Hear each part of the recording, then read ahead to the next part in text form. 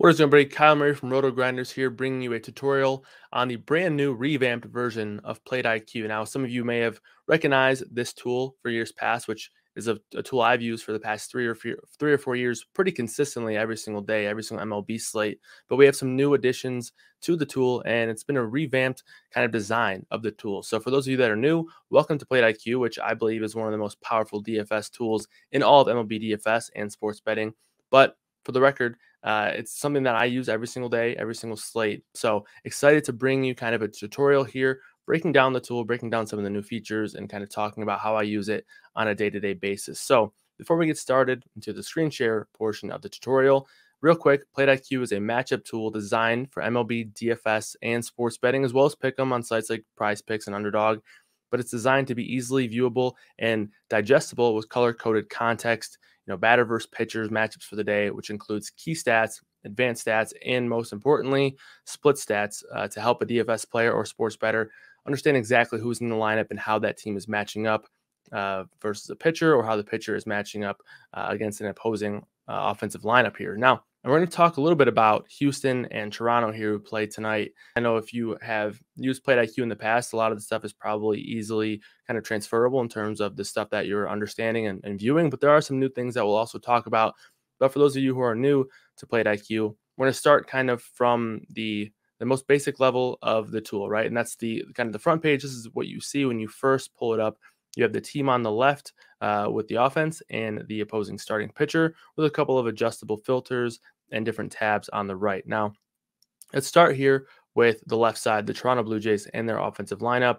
From an individual perspective here, it's going to pull up the projected lineup, where you can also see if the lineup has been confirmed up here by the team. There will be a green check mark if the lineup has been confirmed, but you can see the projected lineup currently and eventually the confirmed lineup and all of their stats, and they'll automatically be pulled up for the split here, which is the opposing handedness that they're going to be facing from the opposing starting pitcher. In this case, Framber Valdez on the hill for the Houston Astros. He's a left-handed pitcher, so the stats automatically pull up against left-handed pitching in terms of what we're going to be looking at stats-wise for these Blue Jays hitters. Now, 1 through 9 on this Blue Jays team, you can kind of see ground ball rate, fly ball rate, line drive rate, hard contact rate, and barrel rate. These are actually the advanced stats.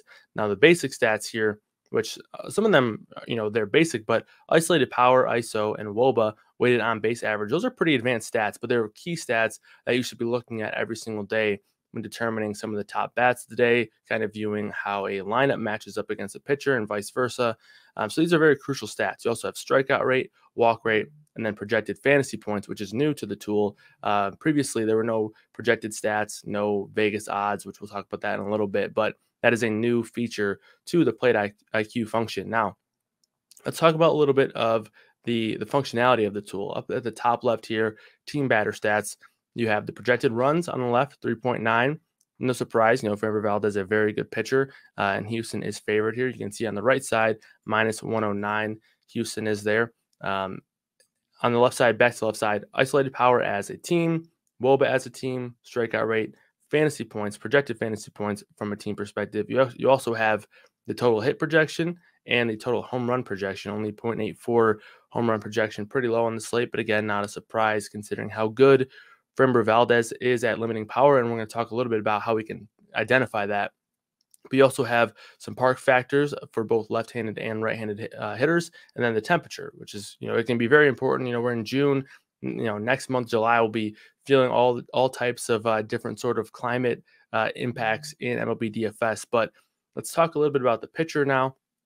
But first, kind of a segue into that is this pitch type drop down. So here you can view all of the pitch types that a hitter might see and kind of view some of the matchup stats based on that pitcher. So for example, let's say your offense that you're looking at is facing a pitcher who primarily throws the sinker. A lot of times we'll see guys who throw the sinker actually use that as an alternative pitch from the fastball, so they won't throw the fastball as much as other pitchers. And Framber Valdez happens to be one of those guys. You can see in the usage column over here on the pitcher side that over the last 30 days, he's throwing the sinker about 49% of the time. And over the last year, same sort of deal, 49% of the time he's throwing that sinker. So this is a great tool to utilize that instead of just seeing, how do hitters do against just the standard fastball.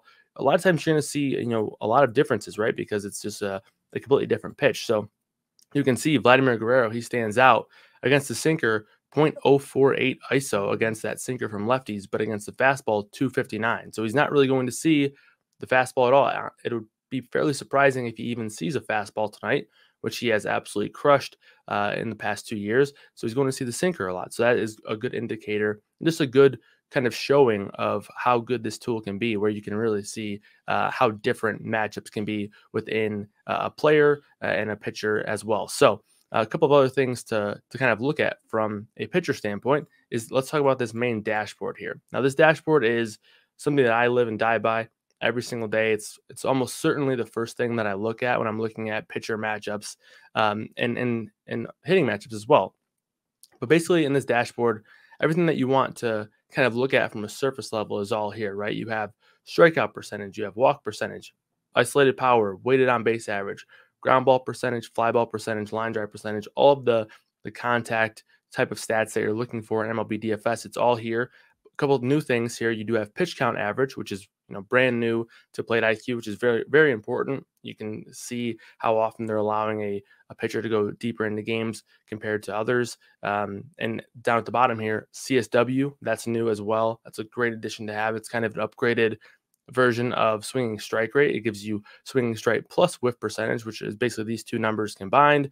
But CSW is going to be a very important number to have here. Obviously, rounding it out, barrel percentage and BABIP as well. So all the stats that you could really want to view from a pitcher perspective, it's all here. All these numbers that you need is here on this dashboard. You can also compare them to different time frames as well. So right here in this sort of section, you're seeing the current season, but on the right side, you can view last season.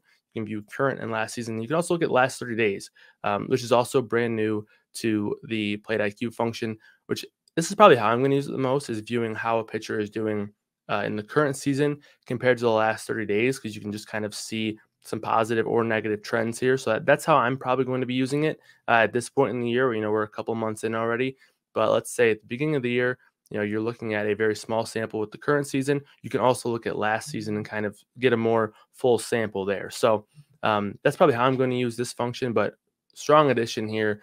Very, very important add there towards PlateIQ. We already talked a little bit about the usage, but there are a couple of things that you can also use this section for here. Obviously, you can see how often a pitcher is throwing what pitch. I think this will be best used to say, okay, this pitcher is throwing a sinker 49% of the time. How does the opposing lineup do against that pitch? You can see there are a couple of guys in this lineup that hit the sinker pretty well. Bichette hits it well. Chapman hits it well. Springer is okay with that pitch as well. But for a pitcher who is not so good, let's say we're looking to target against a pitcher who throws a changeup 35% of the time.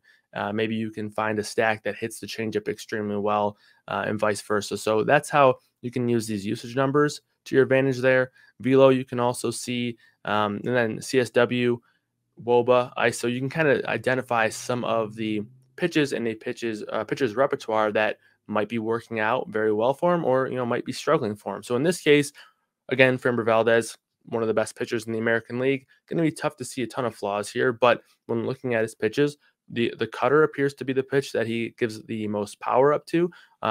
Although the curveball is the one that he allows the most hard contact with. So you can find a couple of cool different kind of quirks in pitch types and the pitch data here in the usage tab. And then lastly, on the pitcher side, we have game logs here. So you can look at every single game from the season here. You can break down how they've done from a pitch count perspective, velocity, CSW percentage, hard contact percentage, ground ball rate, earn runs, strikeouts, and then fantasy points on the far right. So that's kind of the best way to break it down there. Again, this is another new addition here. Previously, you had to go to another tab to view a game log. So again, it's just all about having everything in one place, being able to sort of cut down the amount of time that you're spending researching, and therefore being able to use that time building lineups and kind of getting all those bets in and all that stuff like that. So those are a couple of the kind of overview points of PlateIQ. You also have the team pitcher stats here, which is the player's projection, the odds, the opposing team's total, projected strikeouts combined with the K prop as well. This is another very awesome new addition. So you actually have our strikeout projection that is being directly compared to the strikeout prop. So if you're looking to, find somewhere where you can quickly break down a pitcher's matchup and a pitcher's projection based on the Vegas line and find an over under prop here, this is basically the best place you can possibly go because you have everything that you need. You want to see how often hitters are striking out against certain types of pitchers, lefties or righties. You can see that here. You want to see the strikeout projection compared to the prop. You can see that here. You want to see how many strikeouts they've been producing. You can see all of that here. Now, from this sort of matchup, Houston versus Toronto, we can see Framber Valdez has been doing a great job at racking up strikeouts, 7+ strikeouts in each of his last 6 starts here. 5.5 strikeout prop, but Toronto doesn't strike out a whole lot, so it kind of makes sense as to why that number is down a bit. But just a couple of ways that you can utilize this tool here. Now, a couple other new things before we get out of here is the team view as well. So here you can, instead of running around looking at how teams match up, you have to go to each individual team's stats and all that stuff. You can view everything here. You can sort it by projected runs, projected isolated power from a team perspective, projected WOBA. You can look at the projected fantasy points from a combination standpoint as well. Hits projection, home run projection, park factors, temperature. I mean, if you're looking to break down a slate from a stacking perspective, this is the best place to be right here. You can see everything that you need. You can filter any way possible as well. So any sort of thing that you're looking at in terms of getting a top stack or looking for your favorite stacks, you can find them here. And let's say, okay, we've identified that the San Francisco Giants are a top stack today. They're currently playing right now, and they're obviously in core, so they're going to be a top stack. But how can you break down which team or which players you want from within that stack? Well, you can quickly view how each player does within this lineup against a specific split. In this case, they're facing Chase Anderson, right-handed pitcher. So we're looking at right-handed stats. So, Jock Peterson, he stands out. Tyro Estrada has a 363 WOBA, 187 ISO. He actually did just hit a home run as well. He stands out, and he also had the 3rd highest projection. Lamont Wade, batting leadoff, 205 ISO, 423 WOBA. Potentially the best numbers on the team there because he's not striking out at all, and he's also getting on base via the walk as well. But again, to take it one step further, to be able to just dive deep very quickly, you can see, okay, Chase Anderson, he throws a cutter 22% of the time over the last 30 days and 21% of the time over the last year. So we can look at how some of these guys match up against the cutter. Jock Peterson, JD Davis, Michael Conforto, these guys crush the cutter as well. So another very quick way to get some solid in-depth analysis from an MLB DFS and betting perspective that is extremely valuable. And again, it's just it's so efficient because it's all right here. Everything that you need to see is all in one spot, all in one place. You don't need to be hopping around different sites. You can do everything in a quick and kind of concise manner there. So that's another key benefit and sort of a new addition to the PlateIQ feature. So obviously the team leaderboard, the fact that projections, Vegas odds, weather, park factors, all these things have been added. The game logs, the usage tab, all that stuff, all in one spot. And basically a few key benefits. It's organized, easy to get the data that is necessary to make all of your predictions and kind of all of your recommended plays in one place. It's simple. It weeds out all of the endless baseball stats, gets you all the key stats right at your fingertips, and it's fast, right? It's efficient. You can, avoid using 13 different tabs or, 5 different spreadsheets to get all the stats that you need. It's all in one place. So this is the new PlateIQ here at RotoGrinders and FantasyLabs, and obviously it's an amazing tool. Again, I cannot recommend it enough. I've been using it over the past 3 or 4 years. And obviously with it being a new and improved revamped tool, I'm excited to continue to use it in its kind of full manner now. So that's pretty much going to be it for the tutorial.